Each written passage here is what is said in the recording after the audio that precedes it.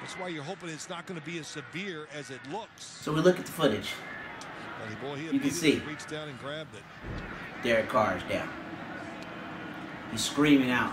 What did you think of him broke. passing in that situation? Broke. You're up 19 with 11 minutes to Okay, go so we know the game. update today. Trying to We know exactly what it is That's today. just part of it. And hey,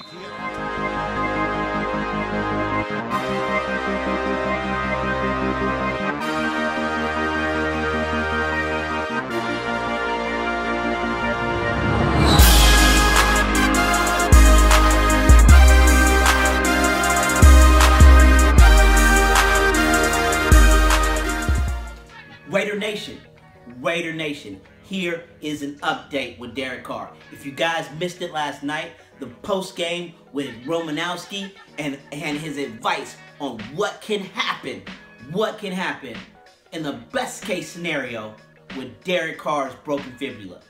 Man, listen to what Romanowski has to say. You know what I'd be doing? He needs to get in a hyperbaric chamber. After his surgery tomorrow, he needs to be in a hyperbaric chamber every day until this thing is healed. And it will heal twice as fast if he gets in a hyperbaric chamber. He needs to be in an hour treatment a day for 1.5 atmospheres. And there's nothing that can heal a bone faster than a hyperbaric chamber. Man, with that, let's hear Romo's thoughts on what he thinks the recovery time can be. Players come back from this injury within 3 weeks, even though recovery time is projected to be 4 to 6 weeks. I have seen Charles Woodson do it, and you know, I think he was ready to come back sooner, but we are in a situation where we have the AFC wrapped up. So Derek Carr, he's still young.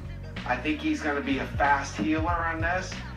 This bone will be ready to go, Henry. The bone will be fine because it will be surgically healed. As you can see, Romo knows exactly what he's talking about. He's seen this before. He's been there before. Man, look, Romo's got our back. Carr's got our back. And we're going to have to just roll with the clan of McGloin, man. That's what we got to do. We got to roll with McGloin, and we're going to roll with McGloin. You know exactly what you're saying. In fact, while you're talking, I hear our producer, Michael Sachs, he's doing research in the back right now, and he said, look, Romo's right on the money.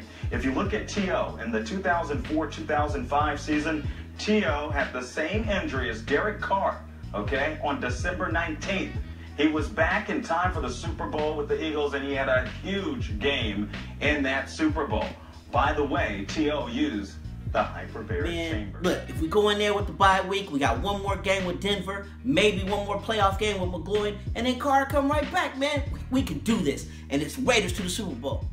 Raider fans, don't forget, it was Daryl LaMonica that came in off the bench for George Blanda. And what did we do? We just won, baby. We just won. And bruh, it was Stabler who came in off the bench for LaMonica. Hall of Fame. Hall of Fame. Now, I'm not trying to say that McGloin's about to be Hall of Fame, but I'm about to say that it can be done. McGloin has never had the toys and weapons that he's ever had like he's got right now. Man, look here. Man, this team is going to rally around Carr. Man, we're going to win one just for the Gipper. That's how it's going down. We winning one for the Gipper on this one. You know that's how it's going down. Matt, Irvin, leaders. Man, McGloin's going to have to be the new leader. The new leader. And we ain't going to miss a beat. We ain't going to miss one beat. Raider Nation, stand up. Raider Nation, stand up.